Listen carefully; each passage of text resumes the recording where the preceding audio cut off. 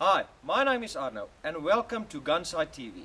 Yes, GunSite South Africa is hosting the first interactive TV program where you, the viewer, can have first-hand experience on tactical products, training and firearms accessories. In today's episode we will take a closer look at the original SWAT footwear, the Bobster interchangeable shooting glasses, the Frontline BFL holster and the Roni carbine conversion kit. We hope you enjoy the show. Today we have on display two boots from original SWAT footwear. One is the WinX side zip tactical boot and the other one will be the Coyote boot. Now both these boots can be used for serious tactical use, casual wear, on the shooting range or for farming.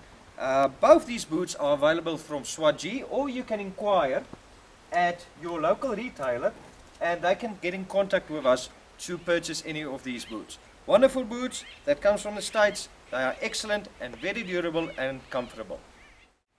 We have a wide variety of eyewear available from Bobster, from shooting glasses to casual glasses, and what makes these products very unique are the multiple ways that you can use and carry these glasses. Most of them have got 3 interchangeable lenses and some of them have got different inserts, all depending on the windy conditions that you might face.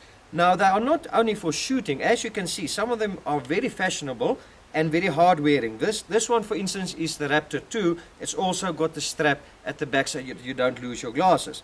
Very nice and affordable eyewear that can be used in any scenario, whether it be shooting, tactical, working environment or bike riding.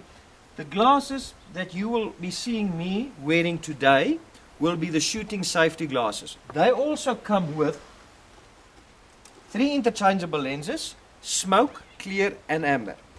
What I really enjoy about these glasses, especially when we do carbine work, where you have an optic sight where you have to put your head down a little bit to get onto the sight, you don't have interference from the frame to the sight and your eyes. So they will work well. Now guys, remember, eyewear is compulsory when shooting and good eyewear is available through SWAT G. Hi and welcome to the Roni carbine conversion system. Gun! Moving!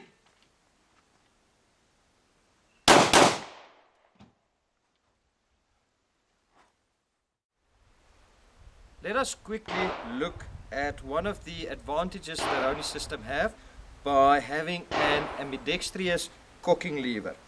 If I tilt the gun to this side, you will see that you've got a cocking lever on the right hand side as well as a cocking lever on the left hand side. Now many people might ask, why is this an advantage, especially some competition shooters, but we are going to move out of the whole competition idea and show you in a real tactical environment why this ambidextrous cocking lever is advantageous on a system like this. Let's assume for a second that your offhand is down and you are wounded and you only have one arm and hand left to manipulate the Roni system. Now, and let us say you have a stoppage on this firearm or a light strike or something goes wrong. We will show this to you slowly and we're not going to do anything by speed. But basically offhand is down. So now you have to manipulate this system with the one hand. So you go out and click. You have that dreaded click.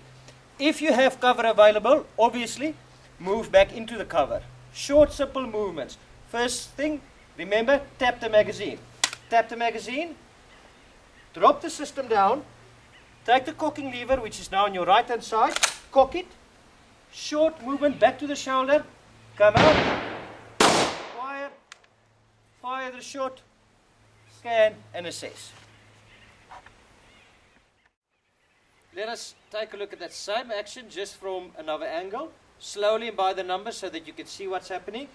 This hand spin down, so you come out, acquire the target, safety off, nothing happens.